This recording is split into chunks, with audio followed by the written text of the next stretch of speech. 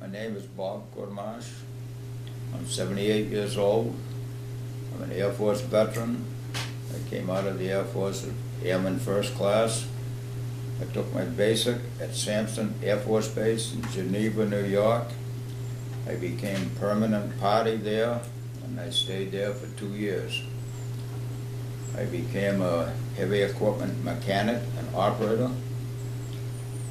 After 6 months of training, of working on heavy equipment, I took the test, and I was issued a all engineering equipment driver's license to operate and work on any vehicle that the Air Force had. I stayed there for 2 years. Left there, I went to Offutt Air Force Base, SAC headquarters in Omaha, Nebraska. I was there for six months. I worked on the O-11 and the O-11A fire trucks. Primarily, those fire trucks were foaming the runway, which we had a chance to do one time. A B-52 came in, the landing gear wouldn't come down. So we were all called to go out to foam the runway, which we did, and the B-52 landed safely. From there, I was transferred to Cartwright, Labrador, which was an isolated radar site, 922nd AC&W Squadron, and I was up there for 1 year, or just shy of 1 year. And I worked on bulldozers, plowed snow quite a bit up there. I worked on weasels, amphibious, track-driven Second World War vehicles, and those were kind of our toys for off time to go out and roam around the snow. It was on a bay, the Sandwich Bay was the name of the bay. We had one road that was 3.5 miles down to the bay and from the top of the mountain. And we tried to keep it open in the wintertime, but it was impossible because of the wind drifts. We had temperatures that went down to 50 below, winds that topped out at 125 knots. And that was quite a storm, and I was out in that also. The only communication we had were what they called pole vaulting. There were big screens, mesh screens that would go from one mountain to another mountain that would take our communication. We had 3 radars that went, one went out 50 miles, one went out 100 miles, one went out 150 miles. And I wasn't in the radar part of it, I was in the mechanic end of it. And it was great duty up there. We ate good, put on weight, and when I come home, I had to borrow a uniform. But I guess that was pretty common to a lot of the guys that had shipped out from up there to come home.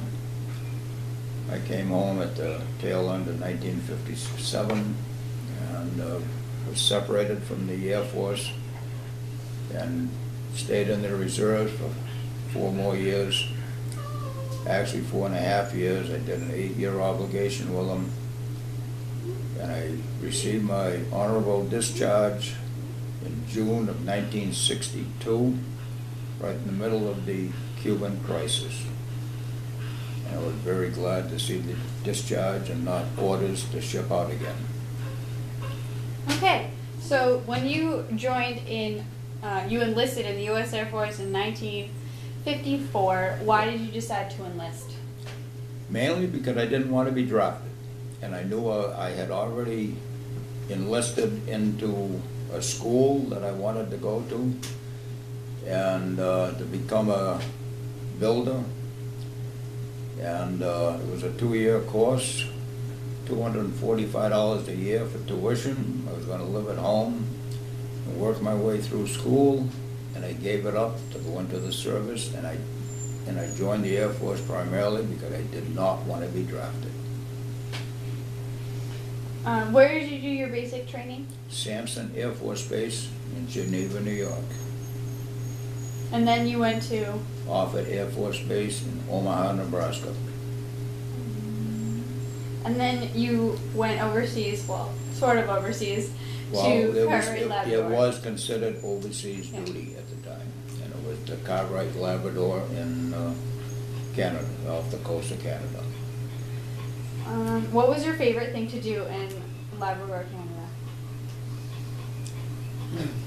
Go to the bar and drink. I could have become an alcoholic, but I didn't. I gave it up as soon as I left. Well, what are your favorite memories from Cartwright, Labrador? Actually, I enjoyed the work that I did up there, for one thing. Summertime, we used to play a lot of volleyball out there, and a lot of the lieutenants, the major come out, and a lot of guys come out, and we played volleyball. There wasn't a whole lot to do up there anyway, and other than going to the either NCO club or the officers club, and we were welcome to do either. We played cards, we played cribbage, and believe it or not, we even danced. And it was a lot of fun. Can you talk about the atmosphere around in Cartwright, Labrador? It was a good atmosphere, really. I mean, we were there for a reason, and we did our work proudly, and it was a source of protecting our country, trying to keep anybody from crossing the border, coming down into America.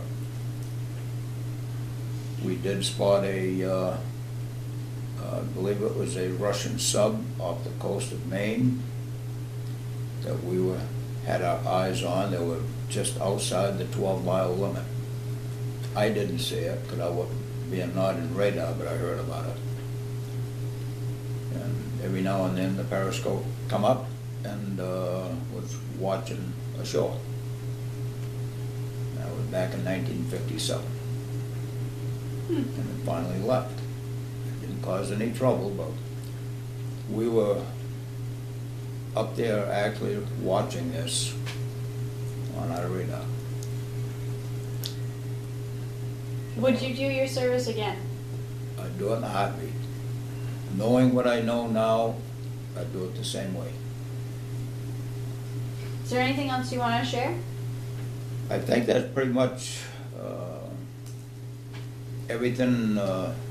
I was one of the fortunate ones as far as career went. I was in during that time period, but I was one of the fortunate ones that didn't get sent to South Korea. I could have been very easily as not, and they chose to send me north instead of over across, way over.